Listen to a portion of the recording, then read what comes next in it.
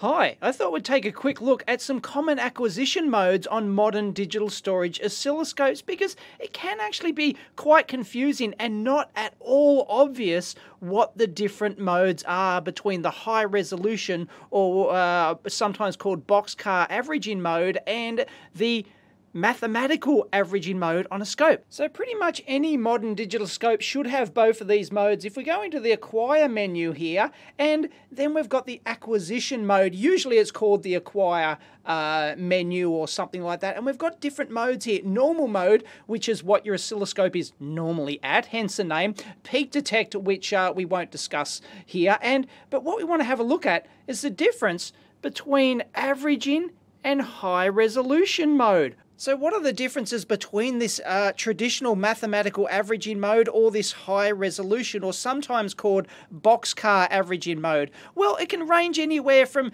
between very little to essentially nothing in a practical measurement application to being a huge difference which can greatly impact your measurement accuracy or what your entire waveform even looks like. So it's really important to understand the differences between these two modes, and not everyone does because it can be quite subtle. So what I'm going to do is take an example of this square wave here, which is sinusoidal modulated, and it's got some noise on top of the sinusoidal part there. So it's coupled in to the square wave here.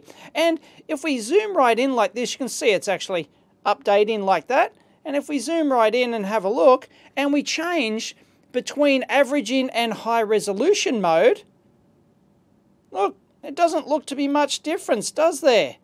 At all.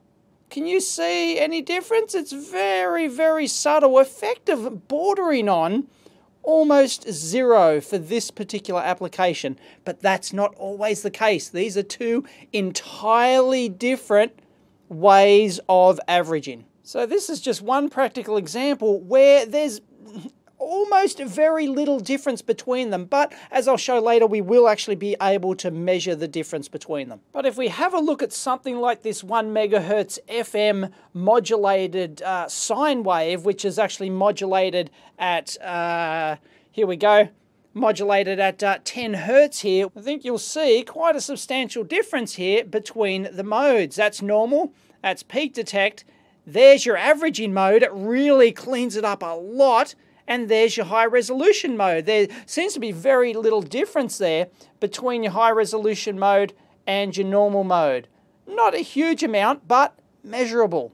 But watch this, if we zoom out like this, oh my goodness, what's happening? Look at this. Oh, it's horrible. So that's normal mode, peak detect, high resolution, not much difference between those, but averaging, wah. This is clearly not the correct mode to use for this particular signal. And this could easily confuse you. You could think that's a real signal, that's really happening, because if you've got your mode, like where does it tell you what mode you're actually in, right? A lot of scopes do not tell you this. So you're sitting there and, well, you're going, oh, what's going on here? And, you know, look at this weird ass signal I've got.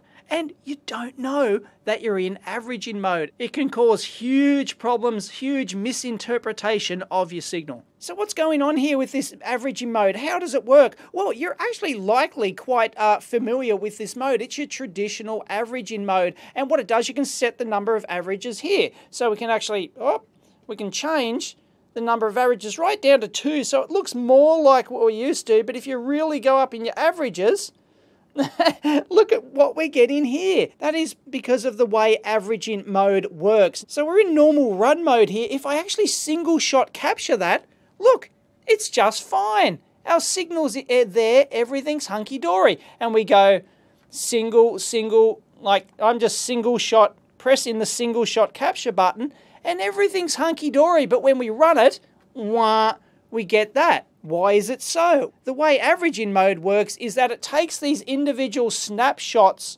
like this and then does a mathematical averaging on them for, in this particular case, we've got it set to 16 waveforms. So that's why with this FM modulated signal, look, it's jittering around like this. That's why that upsets that averaging mode. That mathematical averaging algorithm can't handle a signal that doesn't trigger properly like that. So we'll find that this modulation here is a mathematical artifact of our FM deviation frequency down here. You'll notice that it's 10 kilohertz. Notice that it's one division there, and we're on 50 microseconds per division. So the FM frequency, if we double that, we'll find that these artifacts will actually change here. And there you go. That's the exact same signal. Again, I haven't changed the time base or anything, but I've changed the FM deviation to 20 kilohertz. It's just mathematical artifact.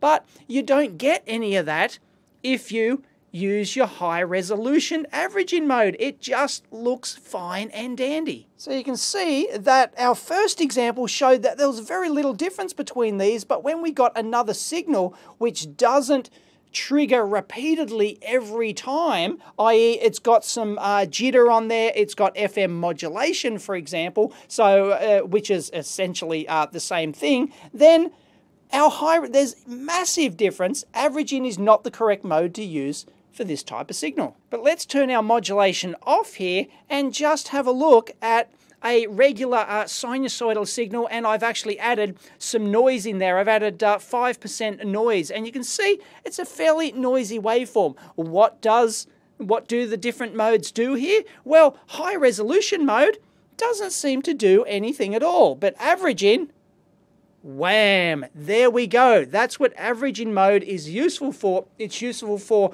repeatable signals that are repeatedly triggered and they have random noise on them. It reduces that noise right down. Whereas high resolution mode, even though it's doing averaging, it's doing a different type of averaging called boxcar averaging in single shot mode, and its high resolution doesn't give you any real value there, but averaging does. So averaging is the mode to use when you've got random noise that you want to take out of a periodic signal, and that's the key, a periodic signal. And that is why if we actually single shot capture this, you'll notice that our waveform is still noisy, because the averaging mode, the mathematical averaging mode, does not work in single shot mode. It relies on those averages. This case I've got it set to 8,192, so it'll average 8,192 complete waveform samples to give us that very nice looking thin line that we've got there. So let's have a look at how high resolution mode here works. Now, we're in normal mode at the moment. I've got a 1 kilohertz sine wave with random noise added on it, okay?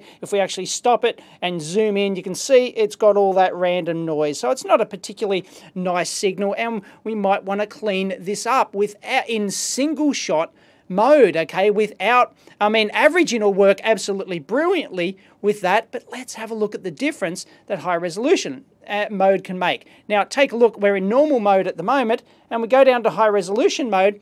It's automatic, it's kind of like doing some averaging. It's getting better. It's not as good as average mode, but let's have a look at the difference. If we zoom right out like this, so let's use normal mode here, 200 milliseconds per division, and let's single shot capture that, okay? And let's zoom in to that, and you can see all that noise is there, right? All that, and that's single shot capture, all that noise. But if we go into high resolution mode here, and we go out to the same 200 milliseconds per division, and we single shot capture that, you'll notice it actually looks cleaner at this particular point. And if we zoom in, look at that.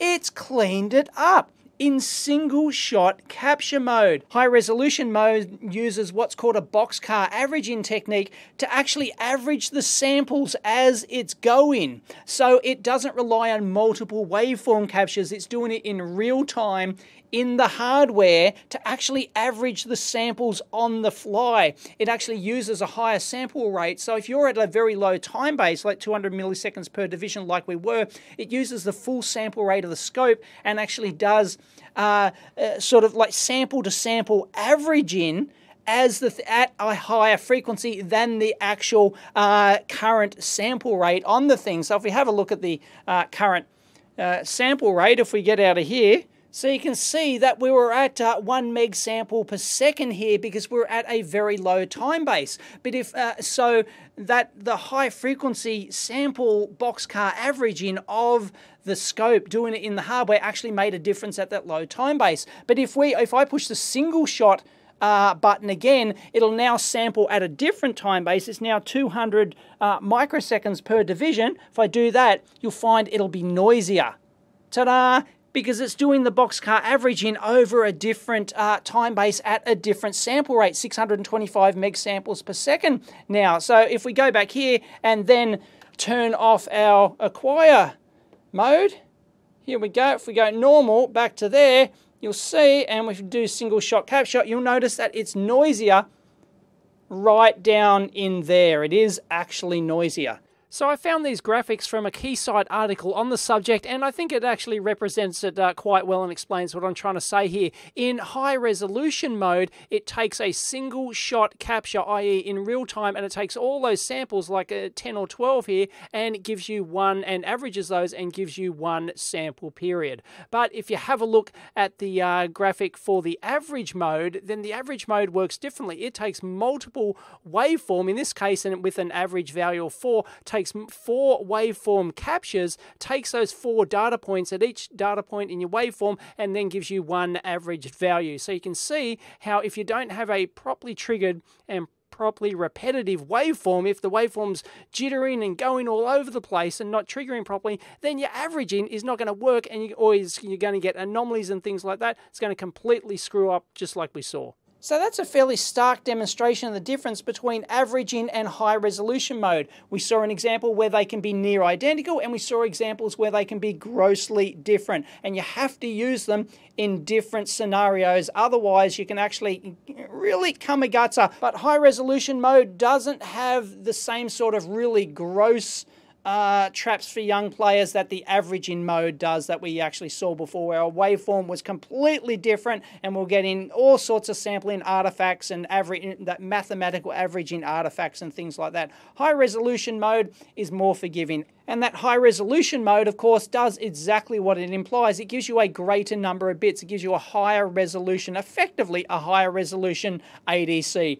Most digital scopes like this one are only 8-bit converters, but you turn on high resolution mode, and depending on your sampling and all that sort of stuff, it can give you, 9, 10, 12, up to maybe even 14 bits of resolution. It can really increase the resolution of your signal. So let's go back to our original signal, where we didn't really see any major difference between the averaging and the high resolution and the normal modes. Look, there's, you can maybe see a subtle difference in there if you really look, hold your tongue at the right angle. But we can actually, as I said, we can actually measure the difference between those. If we turn on our peak-to-peak voltage measurement and we turn on the statistics, and we go into the statistics mode, down here, and we reset the statistics, we're currently in the normal mode here, and we can actually get the standard deviation value. So remember that, look, we're up to 1,000 counts, so we're averaging 1,000. We're taking the statistics over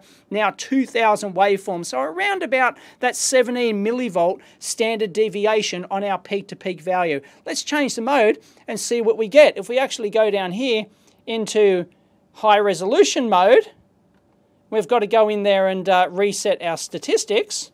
Otherwise, it takes some time to come down. Bingo! Look at that. The standard deviation is now like 7. It's more than halved. So it's gone down fairly drastically because there's some high frequency single shot boxcar averaging happening there. So it is, even though it's not hugely visible on the display, you can actually measure the difference in there. Now, if we go into the average mode here with 16 averages, it's now like halved again to 3.6 millivolts standard deviation. So they're just like, you can actually measure the subtle differences there. But this is an example of a repeatable waveform that does not have random noise. You'll notice that this noise is the same. I have not single shot captured that. Look, so that they are real deviations in the signal there. This is not random noise. So that's why averaging mode isn't having a huge effect effect like it was when we were introducing random noise. And that's the advantage of your traditional averaging mode here,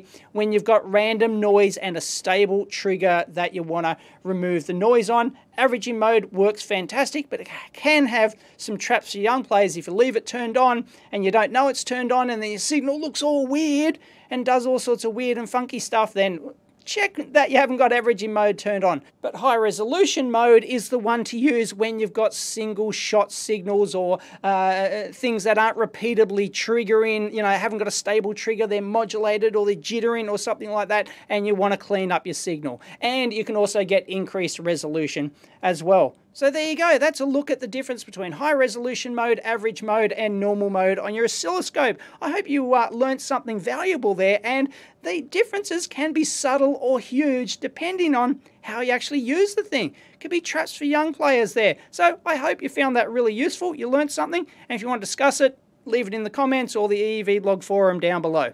Catch you next time. Hi. Now, there's a myth regarding oscilloscopes that simply will not go away, and that is traditional analog oscilloscopes like this Tektronix 2225 or any analog oscilloscope is, in quote marks, lower noise than a digital scope.